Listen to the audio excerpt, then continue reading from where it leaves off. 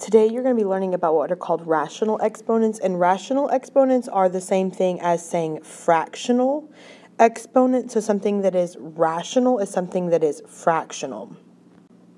So if I have something like x to the exponent of m divided by n, that is the same thing as saying the nth root of x to the m power. So a couple of vocabulary words for you. M is going to be considered your power,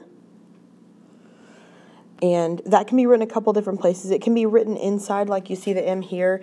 It could also be written as n to the x power, all of that to the m power. So it could be written on the outside up here, but it is going to be written in the place where you would normally see an exponent. The n, your denominator, is called your index, and that is the radical. Like that tells you what root you're taking. It is the same thing as your root. So if your index is 2, then you're taking the square root. If your index was 4, you're taking the fourth root. If your index was 3, you're taking the third root. The easiest way to help you remember this is if you can remember the acronym TIBO. TIBO stands for top in, bottom out. So that means whatever is on top, which is the 2, is what's going to go inside the square root, or inside the radical, so we're going to put x to the second, and the bottom number that is of the fraction, the 3, is going to be our index, and that's going to go here on the outside. So the biggest thing is just going back and forth between forms. So if I have x to the 4/5, that is the same thing as saying the 5th root of x to the 4th power. So these two forms, they mean the exact same thing. It's just interchangeable. And sometimes it's easier to see it written as a as a radical. Sometimes it's easier to see it written as an exponent. It just depends on the problem. So currently I have the next one, 49 to the 3/2. Well, I can rewrite that as the square root of 49 to the 3rd power. Well, this case, it's actually easier to see this as a radical because when you think about the square root of 49, well, the square root of 49 is really 7, so this becomes 7 to the 3rd power. And 7 times 7 times 7 is going to give us an answer of 343. So this one actually worked out to be an answer. And any time that they have numbers in there, like this one, it usually is going to work out and simplify to something much prettier. If I have 64 to the 5/6, that's the same thing as saying the 6th root of 64 to the 5th power. Well, the 6th root of 64 is actually 2, and 2 to the 5th power is going to give us 32. So again, what was on the denominator became my index, became my root, and what was my numerator was my exponent there. And then lastly, I have the square root of 100a and to the 1st power. Well, if I don't, if thinking about exponents, if I have an exponent of 1, I don't actually have to write that.